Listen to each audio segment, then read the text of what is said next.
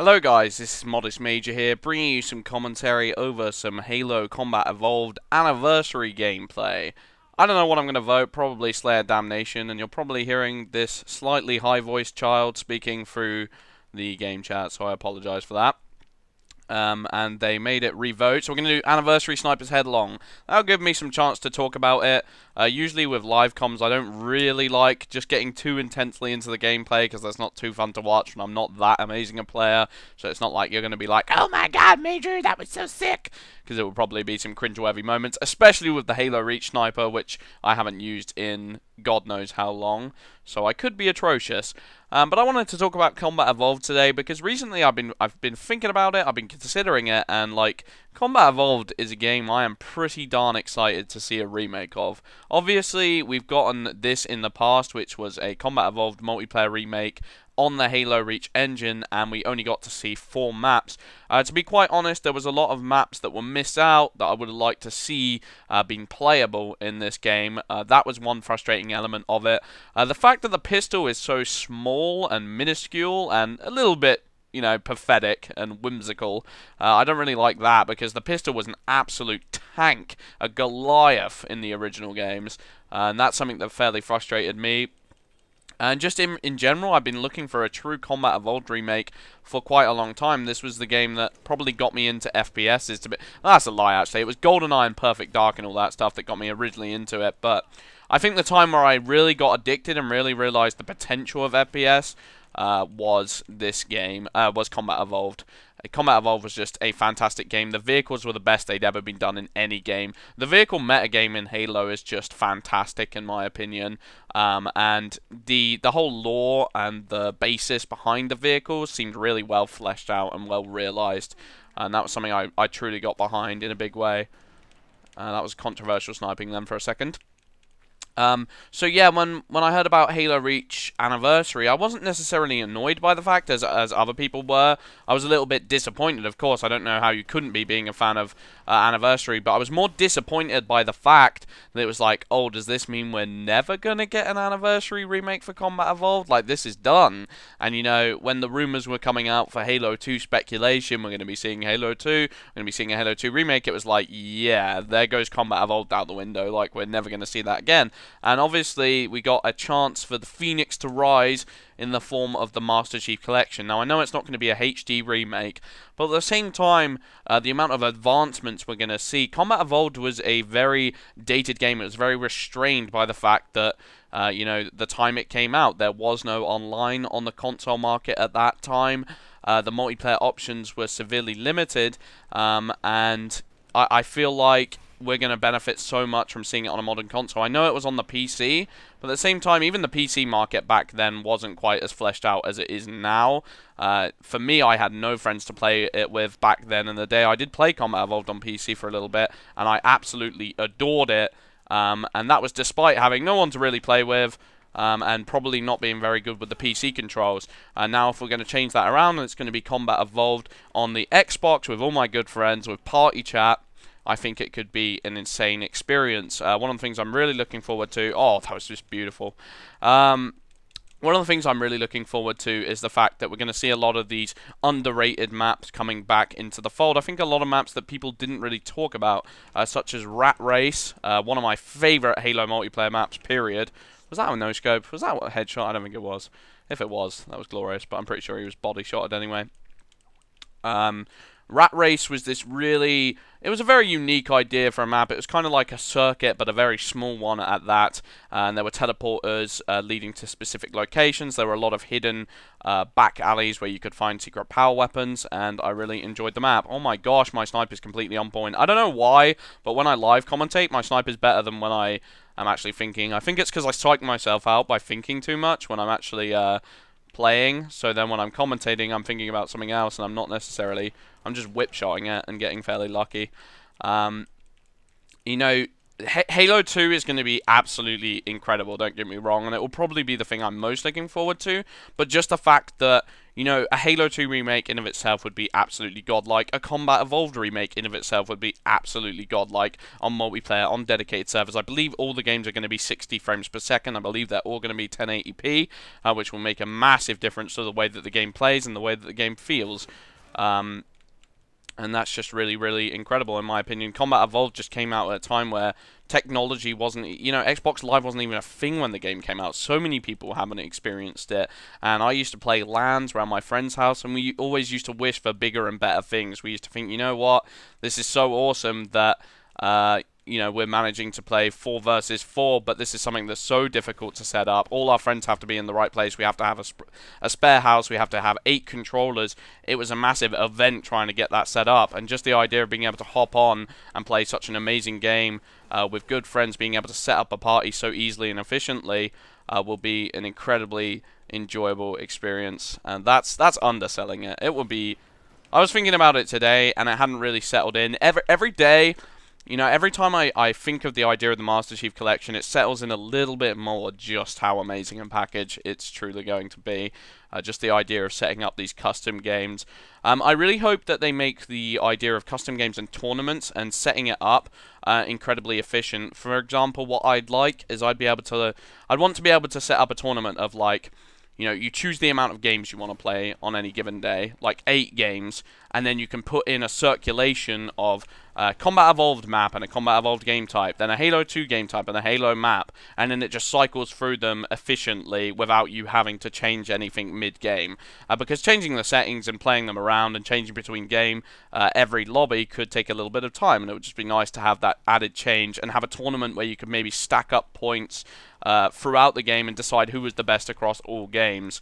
I think that's going to be a really interesting competition because Combat Evolved itself is such a different game to any other Halo game, basically due to the fact that the primary weapon is the Combat Evolved pistol, which is such a unique weapon. I can't think of another game off the top of my head that made the pistol the primary weapon, that made the pistol the iconic staple of the franchise that it has become today. And it's kind of a shame that they just, like, I don't know. For me, when I played any new Halo game, my first goal would be, I want to check out the new pistol and see if they brought it back to the way it was. And it's kind of a nostalgic thing, and, you know, I'm obviously not complaining about the route they did go down because the battle rifle is an amazing weapon, and in some ways it has surpassed the Combat Evolved pistol in terms of the metagame. But at the same time, I would be like, you know, they got to make it iconic, they got to make it beefy. And then in Halo 2, it was this really small, ditzy little thing. It was black instead of silver, and you could dual wield him. And the dual wielding added another element, so I wasn't too salty about that. I was like, oh well, at least I can spam it at people. And then the Halo 3 one came out, and I was like, oh, okay, that's interesting. The Halo 3 one was a bit of a disgrace. And then the Halo 4, they added Bloom onto it, and Bloom is obviously my least favorite mechanic of any game. And I suppose that's what makes the Master Chief Collection so, you know, promising and so exciting for a lot of people out there, is that if Halo's ever had a massive problem, it's been that within its own community there's been a lot of divide, there's been a lot of splits. You know, from Combat Evolved to Halo 2, there were a lot of people who dropped off between those games. From Halo 2 to Halo 3, there were a lot of people who dropped off between those games, and then Halo 3 to Halo Reach / Halo 4, obviously there was a huge amount of division. And just being able to have all those games in one place means that the community itself will be a lot stronger, because it means that we won't have to have these arguments about what game do we think's best, because the game that we do think is best, we'll just be able to play and keep our mouths shut. It's not like anybody's missing out on anything.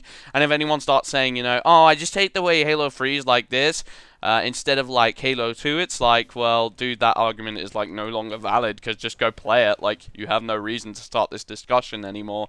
And I think that's really, really awesome, to say the least. And I don't know, I'll have a hard time myself picking which game I want to play, because I just enjoy each and every Halo experience in their own way. So I'm going to miss the armor abilities, the thruster packs found in Halo 4 and the fast-paced nature of the game. I'm going to miss Halo 3 with its equipment, its bubble shields, the way the Spartan laser works, the way the power weapons work in general, the maps, Guardian, Pitfall, or the Pit. That's probably like, so many people are probably like killing themselves right now, pressing dislike. How dare you call it Pitfall on Halo 3, you absolute scumbag.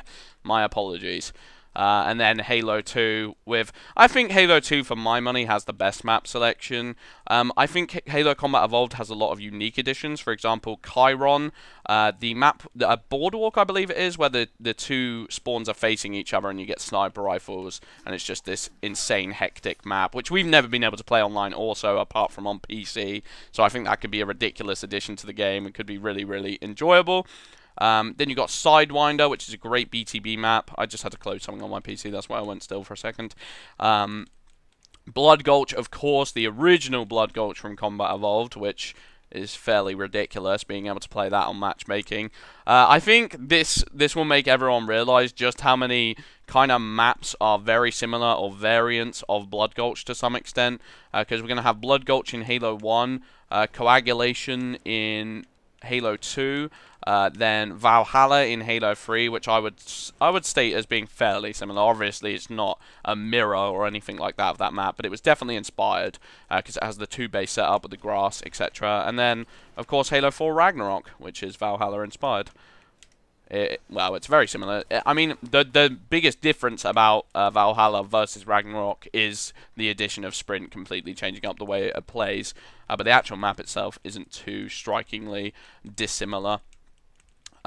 This map, I don't know, like, this map, it was more of a custom map, I would say. I kind of question its addition into the Halo Reach matchmaking sphere, only because I do think it is a great map, but I think in terms of like, oh, let's give them a certain amount of maps to have fun with on matchmaking for a while, we got such a small selection of maps, we really needed strong maps that were going to last a long time on matchmaking, and I feel like that's one of the reasons we see the anniversary player numbers being fairly small at this time, 200, because this map just doesn't have the longevity behind it, because if you see this game is going to go to time limit, and I am walking around the map very freely, very stupidly, and I should probably be scouting around for more people, but I'm kind of just hoping I run into trouble, because this is what Headlong can be like sometimes. It's huge, but I love the art design on it, and I love the way the map plays, and on customs, oh my god, nothing used to beat it for me. We used to play GTA, a game type on this map, where we'd all pretend to be like, someone would pretend to be cop, someone would pretend to be civilian, someone would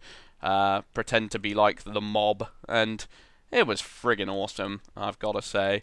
Roleplay in Halo 2, that shit was off the chain. Fail, fail. These snipers are like so average, you can tell. I never play Anniversary on this account anyway, so the people I get against are kind of invalids, to say the least. But yeah, I just gotta say, Master Chief Collection, I don't know, the more and more I think about it, the more I think, like, wow, this could be better than anything I've ever experienced. This could put the Xbox One on the map. I don't think there's much to put the Xbox One on the map at the moment. You know, the fact that they just didn't have that many games at launch, and then they didn't sell the interface too well. Like, I feel like the original Xbox up to the 360, the innovation that was found in the dashboard was stuff like private chat, with stuff like achievements, with the blades, with the amount of options and customization that was available on the 360 in comparison to the original Xbox. Then you move from the 360 to the Xbox One, and in a lot of ways it was a step back. You know, the Xbox One was constantly paying for the fact of Kinect integration. It was paying for the fact that, you know, oh, we have to make Kinect viable, we have to make Kinect worth using, so we've got to move a couple of the features backwards so that people feel the need to turn on their Kinect. Because some of the options using a controller were incredibly unintuitive to use, to say the least. Hopefully that gameplay wasn't too boring, and hopefully I managed to keep it fresh with the commentary. It's a very long one, so as a result, I don't know how long this is going to take me to upload, but I'm going to finish it up here because this loading screen is really weird. So anyway, I've been Modest Major. Hope you guys enjoyed the commentary. Leave a like if you enjoyed. Peace.